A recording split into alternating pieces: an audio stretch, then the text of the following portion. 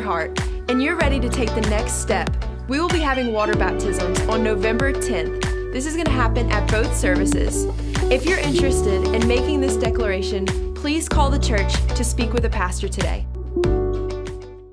Hey guys, I want to give you some more information about our Thanksgiving outreaches coming up. Starting next Sunday, that is the first Sunday of November, we're going to have 5 tables set up right here, and on the wall, we're going to have the name of that outreach that you can sign up for. And on the tables, we'll have sign-ups for food preparation, food donation, construction, and below each table, we will have bins where you can drop off the hygiene bags, and we need 1,000 hygiene bags. And if you did not get a list last week, go out to the foyer and pick up the hygiene bag list today.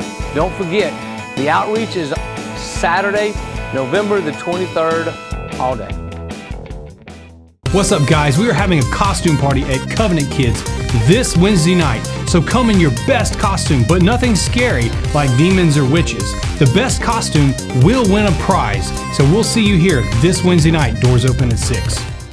What's up, Journey Youth? This Wednesday night is the night we are having our Ignite event. We got Chris Rodriguez coming to speak. We got the band from camp leading worship for us.